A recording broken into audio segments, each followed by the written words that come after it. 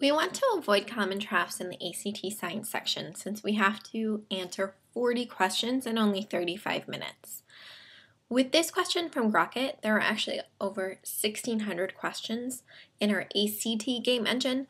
With this particular question, it's a great reminder that when we look at the keywords in the question, we can skip over a lot of the unnecessary information and make sure we're looking at the correct chart, table, or graph.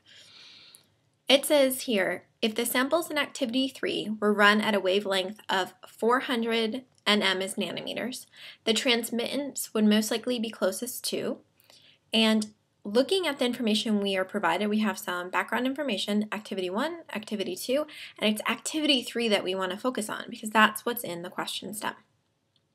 So the value we're looking for is 400 nanometers, and taking a look at our chart, we have 350 and we have 450. So halfway in between is going to be between 55 and 65. Exactly halfway between 55 and 65 is 60.